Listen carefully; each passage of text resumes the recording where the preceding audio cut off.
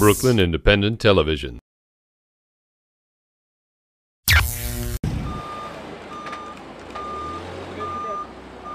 I'm Howie Glickberg. My grandfather founded Fairway almost 80 years ago. I'm third generation in the business. And the reason we're here is that, driving through the streets of Red Hook, I see people who now for almost 10 days that have no food, that have no electric, that have no bathroom facilities, and I feel for these people. So we're just going to pitch in and do whatever we can to get these people back on their feet. And giving food is our way of doing it.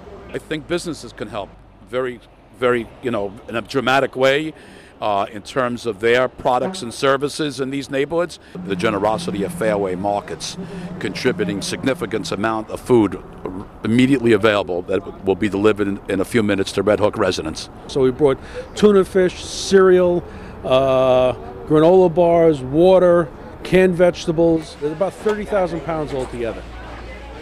Our store is completely devastated. Everything's gone, but we'll rebuild. We're New Yorkers, we're resilient, we'll get the job done. Become a fan on Facebook, like Brooklyn Independent Television.